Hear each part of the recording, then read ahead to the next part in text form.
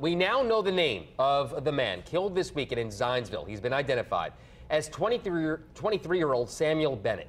The suspect still on the loose 36 hours after the crime. That has people living in Zionsville on edge. Wish TV's Jenny Dreasler is live near Quill Run Apartments where the victim was found. Jenny.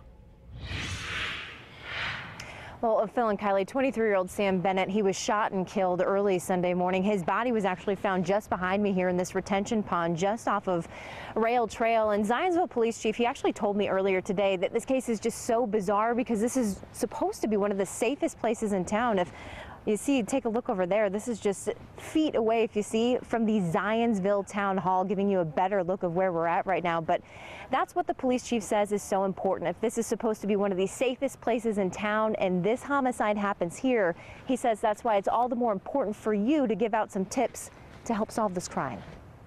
The normally popular rail trail in Zionsville, empty today, as the community tries to come to terms with a crime they don't see often. Murder. It's a little spooky, but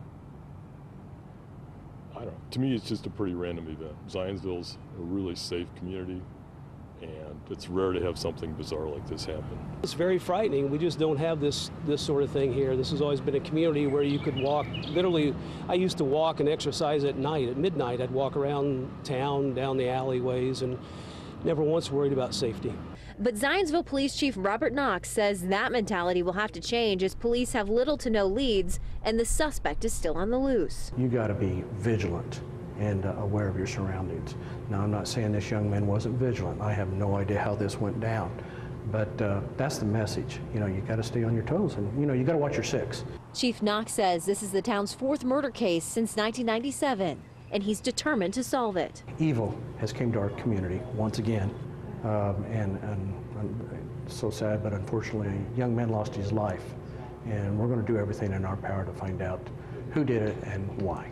As police continue to investigate, people who use the trail are doing everything they can to stay safe. I got a cell phone all the time just because I don't wear headphones, so just like, I don't know, zone out on the trail and just keep looking around. Now, no word exactly yet what led up to this shooting. Also, still no suspect information at this time. If you know anything about this, you're asked to call police. We have those numbers for you on our website at wishtv.com. Live in Zionsville, Jenny Dreasler, Wish TV News 8.